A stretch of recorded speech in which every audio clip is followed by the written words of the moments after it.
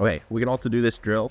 Instead of just one side, we can alternate sides, or we can advance it one more, and the tosses can be random on either side. We'll start with an alternating forehand, backhand, net shots, moving from the tee or slightly behind the tee.